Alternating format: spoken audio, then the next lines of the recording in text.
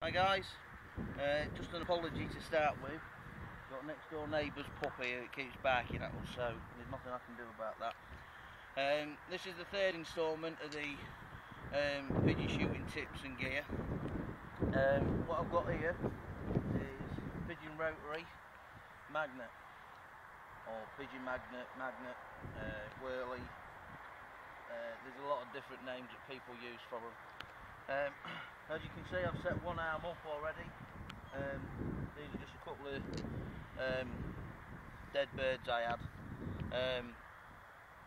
from yesterday. I had a walk round with the air gun up the home. I think some of you guys might have seen the vids. So what I'm going to do, I'm going to go ahead and set up this second arm, and then I'll explain a little bit about it and what have you.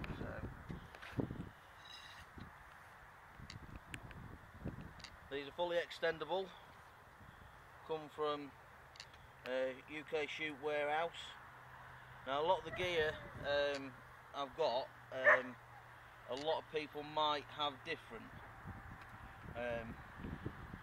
Like I say, there's pigeon walkers, bouncers, flappers, peckers, mechanical flappers, there's the manual flappers where you pull strings.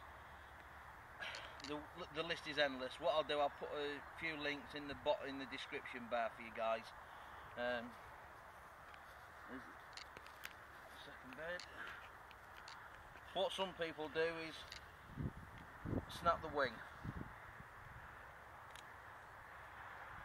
Just helps it flap about a bit, but it's not necessary. You do, you'll just come round to this side so you can see this bit round here.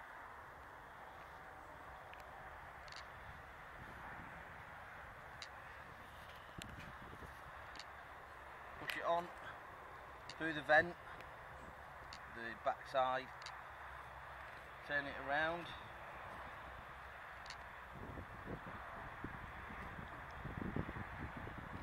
This head comes up, push the head on, it sticks on,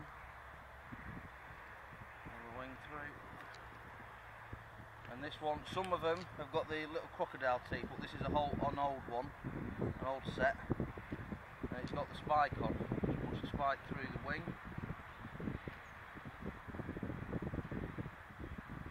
And it just holds it on in that formation there, so it looks like it's moving. Spread the tail feathers out a bit. That's it really on the two dead birds. Come round here, look. What we've got here is two bolts drilled through. You can make these yourself out of an old Metro window wiper. All you do is just turn these in or out as to how low you want the dead bird. So if you want it low, if you're on, you can have one low, one high, or you can raise it right up. That sort of height. If you're shooting in something like linseed or standing crops, things like this, that. But this middle section here as well is fully extendable, comes up about a foot as well, so you've got a foot there, so you've got 2 foot height. Plus you've got this, I'm nearly 6 foot, so it's nearly as tall as me. What I tend to do is just keep it at a medium, and about that. So that's on. So there's the dead birds on each end. What we've got here, and this is a speed controller. It's pretty self-explanatory really. What you do is you connect the blue to the blue, and the red to the red. Connect the red one first, and then move just out the way, pull that back, and connect the blue. And there you go, guys. It's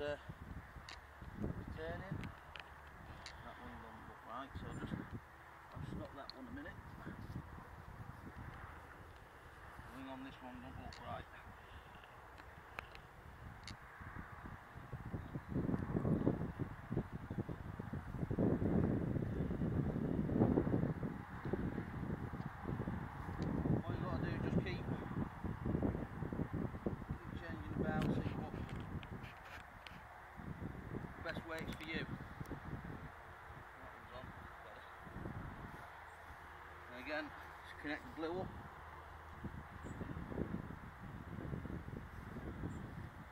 It don't matter what it looks like from our point of view, so from the bottom it don't matter.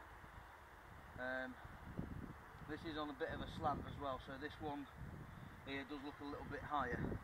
And so this is a speed controller, so you can turn it right up so it's moving really fast, or you can turn it right down.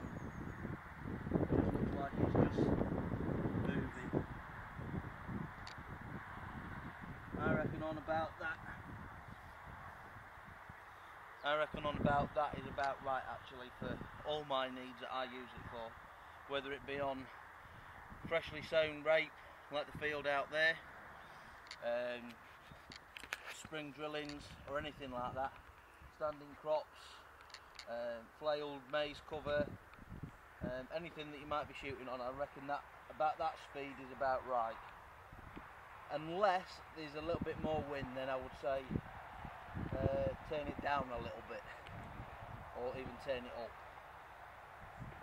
But like I say, just give it a try, see which way works best for you. You'll get to know if the birds aren't liking it at the speed that it is. If when they come in, they flick and flare away. What you want to do is put this, when you get it right, put this where you want to shoot the birds. So you set your hide up, you got your hide, you got your decoys. Put this where you want to shoot the birds. Don't put it at, 60 yards out to the left, because the birds, the pigeons that you're decoying will go to that, so you're going to be trying to shoot at birds at 60-70 yards away. Unless you've got two. That's a whole different story. I haven't got two, so I can't tell you, but one. So put this magnet where you want to shoot the birds. So you want them at 30 to 35 yards for the maximum killing range of a 12 bore shotgun, shooting a 32 gram load of 60s. So 35, say 30 yards to be on the safe side. So put that, decoys around it, set your pattern up, put this where you want to shoot the birds, where you want it. So out in front of your hide. If you want to shoot them to the side, shoot them to the side. So that's that. So I'll leave you just watching that for a minute or two. I'll just turn that up. I think the battery's going actually. I'll just leave you watching that while I set this other one up. And this one's just a pigeon floater, bouncer. I know Pinewood Sporting make these, Shoot Warehouse make them. This model also takes a dead bird.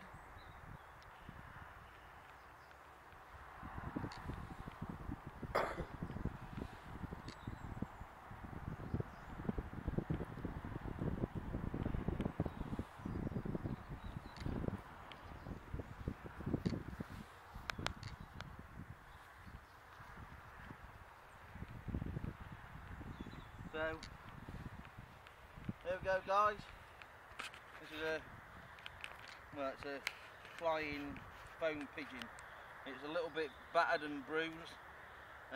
It's just what happens when you got a van full of gear. This one just sits on. Sits on there like that.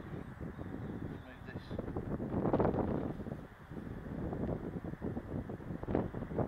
Now, it's got crocodile clips, just clip it on.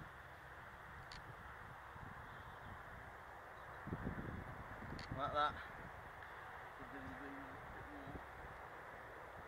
Down like that. There we go. And that's your bouncer. What that'll do, as you can see now, just in this little bit of wind, it's just moving like that. So say you've got your decoys up in a semicircle like that, facing you because the wind's coming from your back, the ideal position. Put this, say 40 to 50 yards away from the hide, so you're at the back of the pattern, so you're in the shoe like that, so you want it in this piece here. The next video I'll be doing will be a bit more pictures than anything, but it'll be about the patterns that you can use. So there you go, guys. 2 more bits of pieces of kit. Your bouncer and your rotary magnet. There you go, guys. So it's like I say, keep watching for further productions. This is part 3. Keep your eye out for part 4. Cheers, guys.